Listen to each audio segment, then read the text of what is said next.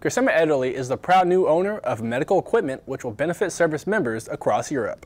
Army Staff Sergeant Donald Martin takes us to the Vicenza Army Health Center to check out the new tools. It's not every day that medical professionals get to work with lasers. But for the dermatologists at the health clinic, it's about to become something they do quite often.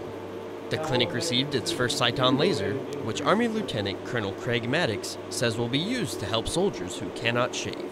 There's a condition called pseudofolliculitis barbae that can be very severe in patients where the hair begins to ingrow before it grows out, which causes scars, bleeding, papules, pustules, that sort of thing. So the only option they have is either be on a permanent profile, so they don't shave, or to use the laser hair removal, which now we have, so we can treat that. The laser, which can also be used to resurface scars and eliminate other common skin blotches, will not only benefit the people stationed at Vicenza, but also Italy-wide. I do go to both Camp Darby and Aviano to see patients as the only dermatologist around, and so there's a lot of patients that could get good use of this. They could travel. It's a treatment once a month, so it's not too much of a burden.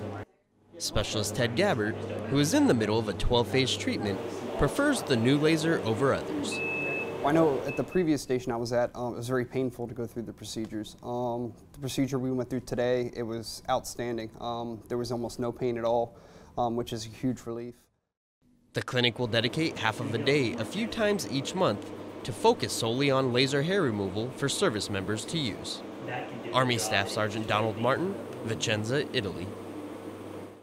To make an appointment for laser hair removal or any other dermatology needs, contact your doctor to make an appointment. Thanks for watching, and while you're here, be sure to watch our other videos and hit like and subscribe.